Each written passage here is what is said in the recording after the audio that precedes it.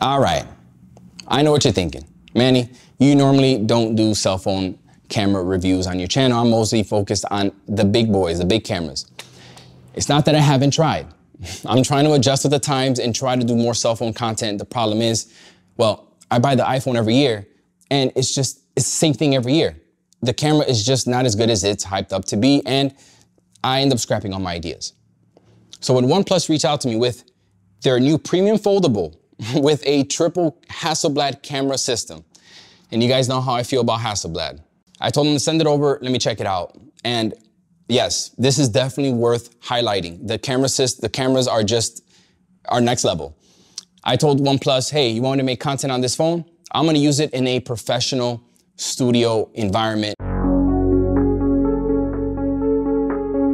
The main camera on the OnePlus Open has a 48 megapixel Sony stacked sensor with OIS and a wide aperture of f1.7. The telephoto camera has a 64 megapixel camera with OIS and with a 3x and a 6x optical zoom. For the majority of this shoot, I was using the 3x telephoto, which was giving me around a 70 millimeter focal length. Pretty good for these kind of portraits.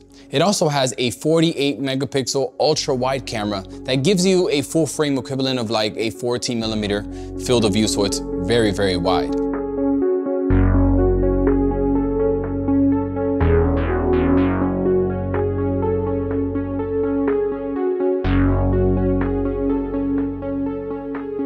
So we're shooting some pretty edgy, these are pretty edgy portraits in the studio using the OnePlus Fold.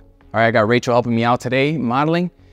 For this setup, I'm using a LED hitting a red background. The thing with this look is, one of the keys is these black V-flats, all right? Because I want some really deep shadows for this setup. So I've got two black V-flats on each side that basically just minimizes the light bouncing around in the studio because all my walls are white. So I need those shadows really nice and dark on her. My main light, I have a projection attachment, which is creating a very small circular light. I actually put a gobo in here, look, one of these. So I want that being even smaller, just to cover a part of her face and her collarbone. And I shined her up with, she shined herself up with coconut oil. So that's what we're working with. All right, let's take some shots.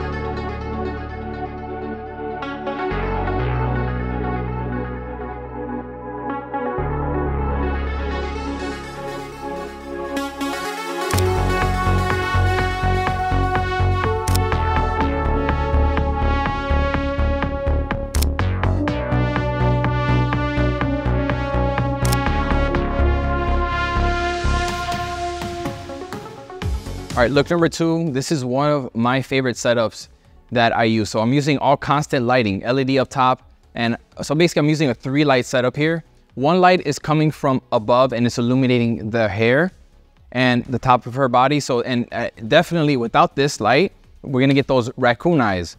And you know what I'm saying? Like it's gonna be a lot of shadow. So I put a strip box here on the side with a grid.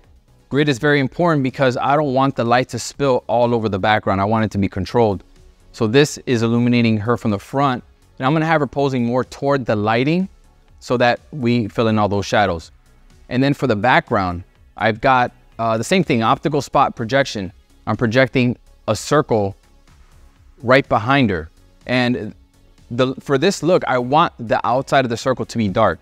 And for that to be dark, I had to move her away from the background so that I can keep any light spill off of the background. It's definitely a combination of distance from the background and just making sure we fill in those shadows on her so they can, you know, the light complements her and makes her look good.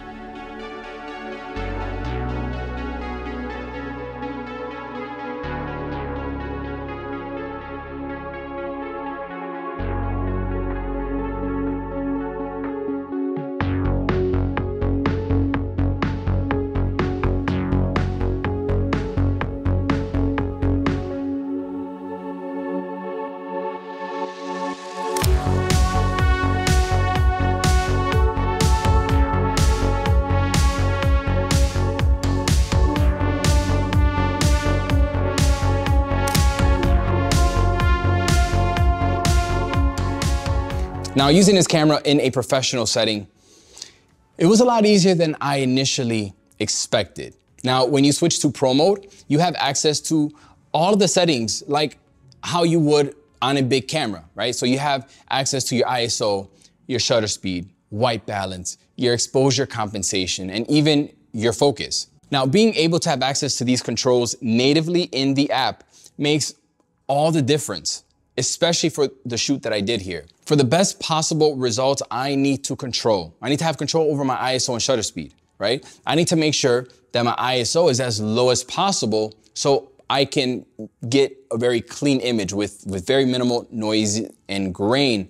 You also got to keep in mind that being able to control these settings allows the user a lot more creative freedom and the ability to use more advanced techniques, like, for example, using a shutter drag technique, something that you could do on a bigger camera, you can do natively with this camera. Another really nice thing about these raw photos, and I can't overstate this, the photos didn't have that crunchy, over-sharpened look that we all love from smartphones, right? It not only made editing much easier, but it just gives the photo a much more organic look to it, as if it was shot on a real camera. I'm not a fan of that crunchy look. It looks way too artificial. Not a fan. Outside of making this video, I have developed a relationship with Hasselblad, and they're just not gonna throw their name on anything. So I wasn't surprised at how good the image quality was coming out of this camera. But the one thing that really caught me off guard was it's not even on the spec sheet. It's called the Stalker mode, okay? The zoom on this is so scary good that I don't want my blinds open at night at this point. Starting off on the ultra wide camera. Now you see that house halfway down the entire block? Well, I can zoom into it using the 12x zoom on this phone. It's absolute madness how much detail I was able to get while hand holding the camera. As you can see, it's not easy to keep steady, but wow, I was shook when I saw this. When it comes to video, you can shoot up to 4K 60 and you can film in Adobe Vision in 4K 30. Now, when you switch over to movie mode, now we're getting some of the good stuff, because not only do you get more control over the camera settings, but you could also shoot in log natively without having to attach an SSD or an SD card to the phone. Now, shooting in log allows you to get a flatter looking image so that you can get more dynamic range, and also it allows for more flexibility when color grading in post. I'm that father that likes to make mini family videos wherever we go. I recently took my daughter to the aquarium and it's notoriously dark in there. I think that it handled those low light situations pretty nicely. For those who have never used a foldable like myself, the experience is unlike anything that I've ever used before. Like multitasking. You could have 2, even 3 screens open at the same time, which is probably not a good mix with my ADHD, but it is really freaking cool. Can we just appreciate the beautiful design of this phone? The camera bump on the back with the triple camera setup looks so fire. It reminds me of the face of a high-end watch. Now, what's it like actually using though?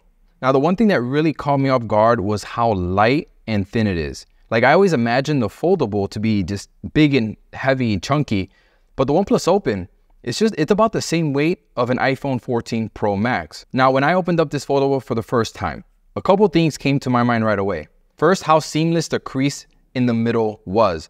Now, if you run your finger over the middle, it almost feels like it's just one flat screen, just one piece. This phone has dual Pro XDR displays. They're absolutely gorgeous. You get 120 Hertz refresh rate. It has about a 90% screen to body ratio, so it's mostly all screen. It can get incredibly bright with its 2800 nits of brightness, and the phone is IPX4 waterproof rated. I took it out in the snow, taking pictures of my dog, and no issues there. I want to thank OnePlus for allowing me to showcase this phone and really push it to its limit on the photography side of things. The combination of the excellent image quality and being able to access Pro mode for photography natively in the camera app really opens it up to be used in a more professional setting, or just allow you to get shots that you wouldn't be able to get using the standard photo mode. I definitely think that the portraits that I took with this phone really speak to that. Now, if you want to check out the OnePlus Open for yourself, check out the link in the description. Talk to you later.